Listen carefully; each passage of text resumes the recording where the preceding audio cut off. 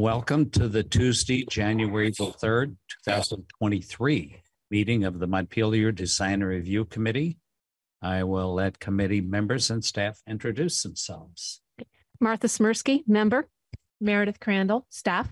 Stephen Everett, member. Ben, you have to unmute yourself. Benjamin Cheney.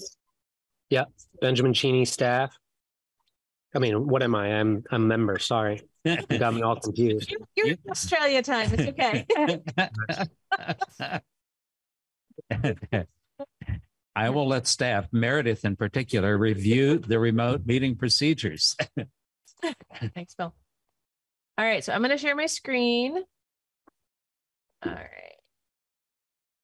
And there we go. So a lot of the screen here is for anybody who's watching over Orca Media, but there's some points here for anybody who's on remotely as well to pay attention to. So for anyone who is viewing this meeting tonight of the Design Review Committee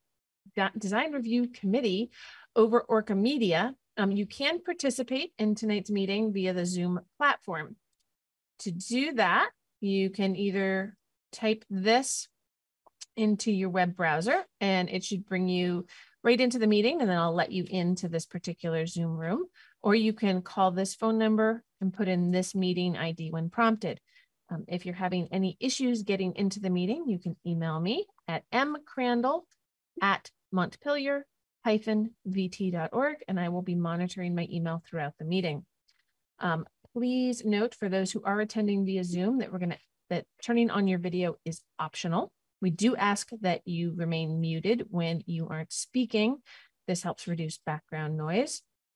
And for those of you who have called in over the phone, you can use *6 to mute or unmute yourself. We ask that you use the Zoom chat function only for troubleshooting or logistics questions. If you have comments on a particular application, please make sure to do that verbally over the Zoom function. And so far tonight, we just have a committee member and the 2 application representatives on remotely, so that shouldn't be too much of a problem. In the event the public is unable to access this meeting, it will need to be continued to a time and place certain. I'll now hand the meeting back over to the chair. At this point, do I hear a motion to approve the agenda? I'll move to approve the agenda. This is Martha. I'll second it. All in favor of approval of the agenda, speak your names. Martha. Steve. Ben. The agenda is approved. At this point, unless anyone has anything else to offer, we can go to the first application for 147 Main Street. Owner applicant, Endeavors, Inc. Change of a sign panel. Would the applicant like to describe their application? Hi, good evening. Can everyone hear me? It's Michael Drake. Yes. Yes. All right. Yeah, keeping it briefly, we have the existing restaurant, The Social, in the Inn and Montpelier space. I'm also the property owner. We are changing the menu and focus of the restaurant, and in doing so, a new name that emphasizes that, and our head chef, Dave Penzo. So we are before the committee today to request changing the current Social sign that hangs out in front of the property underneath the Inn at Montpelier sign with the new Penzo Pizza sign. It is the exact same material as the existing Social sign. It is slightly smaller by about 10% than the Social sign. No changes to lighting or any other new changes to signage to property. It's just literally changing out that existing hanging sign beneath the Inn at Montpelier sign.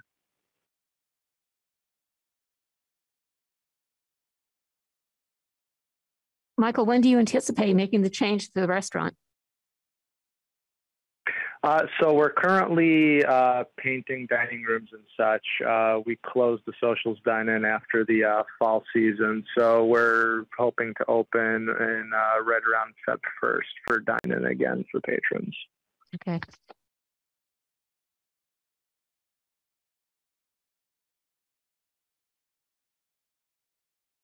Do any members have any additional questions, comments, or suggestions?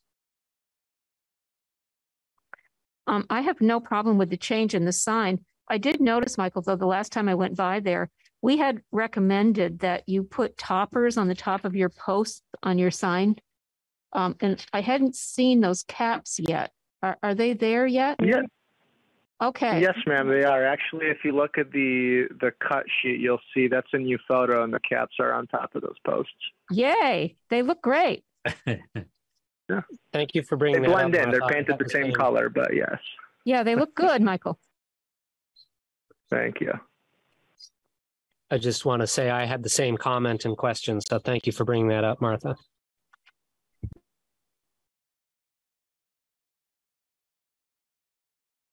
Okay, if no one has anything else to add at this point, we can go through the criteria.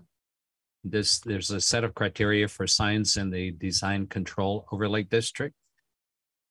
Number 1, the size, location, design, color, texture, lighting, and material of all exterior signs within the design review district shall be compatible with the buildings and structures of the site and surrounding properties. That's acceptable.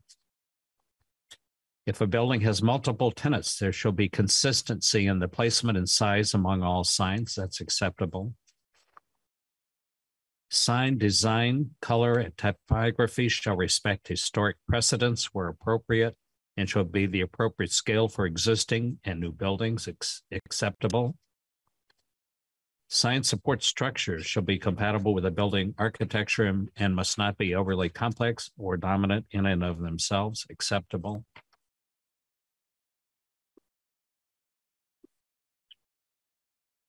Unless anyone else has anything to add, again, let's speak your names if you are in favor of the application. This is Martha. I say yes. Ben says yes. And Steve says yes. So it's approved. 3 in favor, none opposed.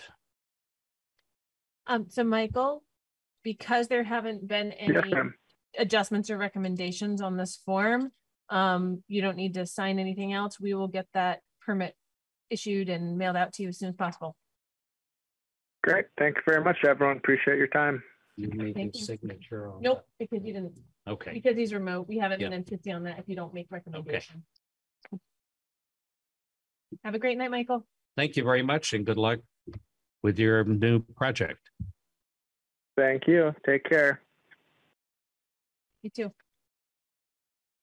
The next application is for 89 Main Street, owner Doug Nettie and Janice Larrabee review for the new wall sign. Yeah, that spacing got a little weird in the printed out version. Sorry about that. Okay, no, that's okay. So we have Trisha on for that. Okay. You want to unmute yourself, Trisha? There you Hello. Go ahead and describe your application. Okay, so we're looking to add signage to the out front of the building at the city center.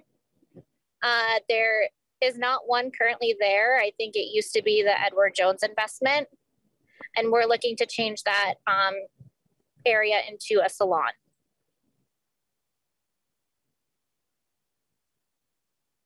And how are you proposing your sign? So we're looking to do, it looks like a 44-inch by 22-inch. I think you guys have the picture of it. I just hope it's the current one because at first we were going more like circle, but you guys had advised to go more rectangle because all the other signs in the building were in fact rectangle. So we did change that out. I just wanted to make sure you guys have the right one. Yep, we gave them the most recent image with the rectangle with the where you did the photos showing what it is on the building and with the, like you said, the 44 inches by 22 inches. Okay, perfect. And what is the material? Oh, they did not tell us yet what we were able to use. I think we were just using, it's the same, the person who's making our signage is the same person who did all the rest for the building. So we just told them to copy the same material that it was used. I'm not entirely sure what it is though. I think it's actually on Number 7. yeah, it's on the application. You go ahead, Steve. Okay. What? I'm sorry, I interrupted you. The sign, it says the sign is made from wood and painted black, gold, and sage green. Okay, perfect. Okay.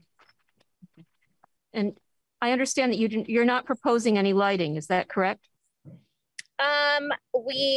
I think we would like to do lighting. We're just not ready for it yet. And I'm trying to think. I almost think there's lighting. There's lighting nearby. There's lighting on the artisan's hand sign beside it. Yes. And if Yep, and that's the same exact kind of lighting we were thinking. and if members would approve, we could indicate that they could use 1 or 2 matching goosenecks, black goosenecks that mimic the artisan hand lighting. Yeah, we would just need the for the permit purposes, you wouldn't need to come back to design review. But we would need the details on the actual light fixture, including how many lumens the lamp or bulb inside emits, because we'd actually have to evaluate the entire parcel for the amount of exterior lighting that's already on the building. But I think if we get, if you wanted to get the permit issued for the sign, because they've okayed that style of lighting, if you stuck within that, you could come back for the sign permit when you're ready, and we can do that separately, or we can do it as part of this one if you want to wait on the sign for a little bit till you have that information. No, I think we'll just continue through, and then if we decide we wanted to add that, we can just reapply a permit for that. Perfect. We could say either a single or 2 black gooseneck fixtures matching the artisan's hand could be used at their option. I'd be okay with 1. It looks like it might be a little crowded with 2, but I'd be fine with 1. Okay. Okay, you're right. It's a smaller sign, so that would certainly give you enough lighting.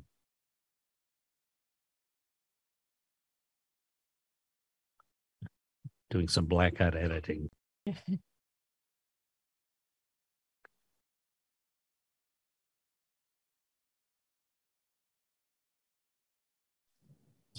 I have a question. Is there a way for me to see the picture that you guys have for the logo? Only because it did get changed because the guy who was making our sign said that it stretched it too far, just to make sure.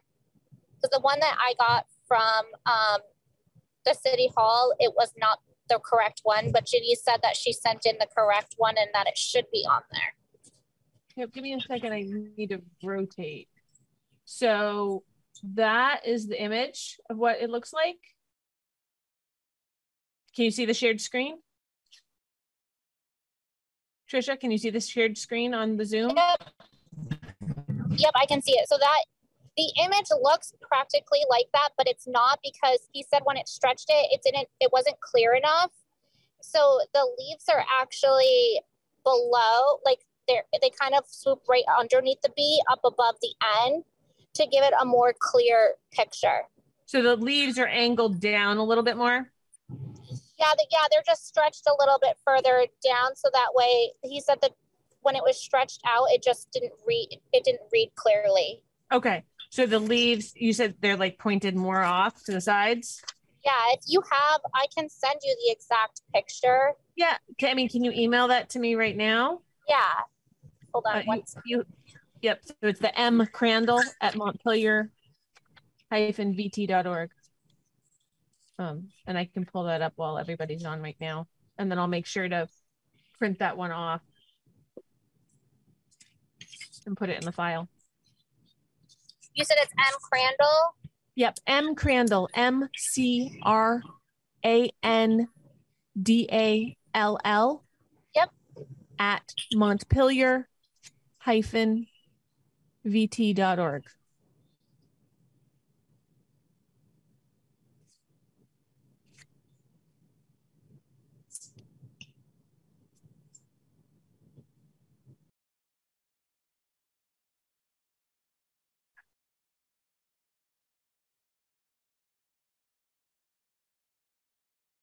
Yeah, we have this one where the leaves are inside.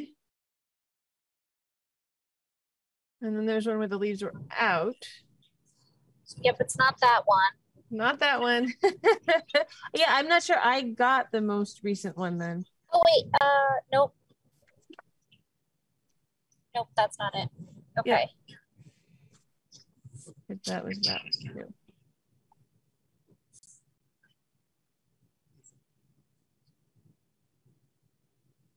Is that the correct one?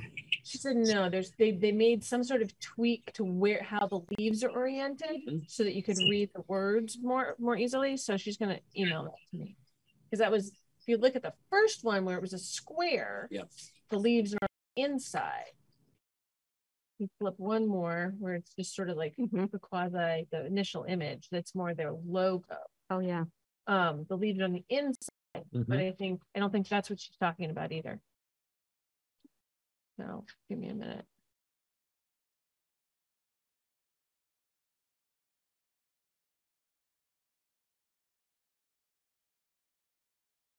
Either one is acceptable. Yeah. Well, And again, whichever one, if they just turned each of two leaves just to give it space away from the lettering would make it certainly readable, whether it's to the yeah, that's all they did. The person who was designing it just said that we needed to have the leaves a little bit further out because going from circle to rectangle, it just made it so you couldn't read it. Yeah, it started pushing everything together. Yeah, it's just cleaner. Okay, either one is fine. Again, you're just trying to space the leaves away from the letters to give more background color to separate it out. Yeah. So as long as you just get me a copy of that so I can put it in the file, that's fine. I think that the committee's all fine with it. So they'll go through the same list of criteria that they did for the last one. Okay. And again, the list of criteria, number 1, the size, location, design, color, texture, lighting, and material of all exterior signs within the design review district shall be compatible with the buildings and structures of the site and surrounding properties. Acceptable. Where appropriate, signing shall respect the original sign placement and sign bans on historic structures. Acceptable. If a building has multiple tenants, there shall be consistency in placement and size among all signs. Acceptable.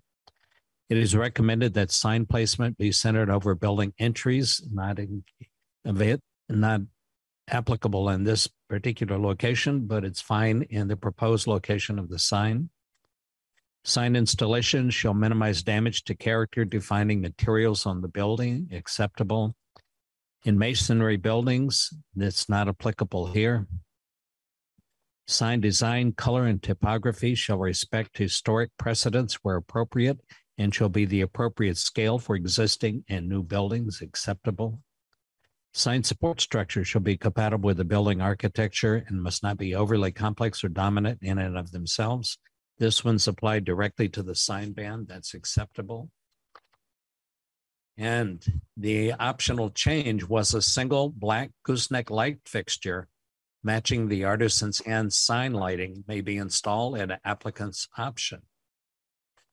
All in favor of the application, members speak their names. Okay, this is Martha. I say yes. Ben says yes.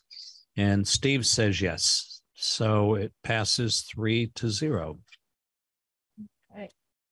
So Trisha, I don't think I have your email. I do have Janice's.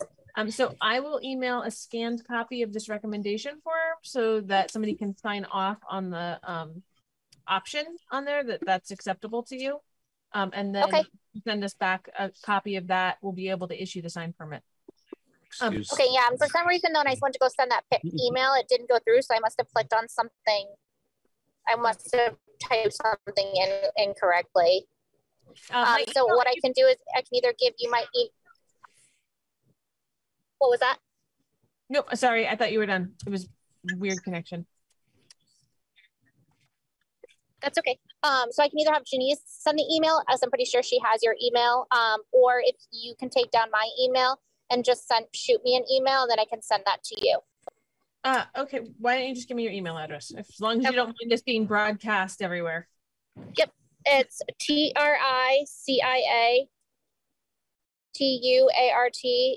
TRICIATUART89@gmail.com. Okay. I will email you, Trisha. Perfect. Thank you.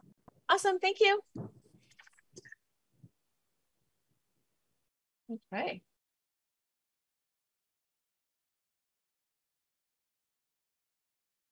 And it looks like we can't approve the minutes because only Martha and Ben are here. Yep. So we'll postpone that to the next meeting. Okay. Okay. And does anyone have any other business at this point? Not for I have me. 3 cockatoos that might want to say something. Can you share the picture Yeah. on the back? There you go. So cool. Thank you, Ben. You made our day. Right. Let's see if we can show you this guy here. You'll have to stand over here. Hold on, I'm getting up. They're fun. That's awesome. That's amazing. It's amazing halfway around the world and then you're seeing it. It still boggles the mind. That's Coming in beautiful. for their treats. Oh. Thank you for sharing that, Ben. Yes, thank you. And if no Thank one- you. You guys have a great night.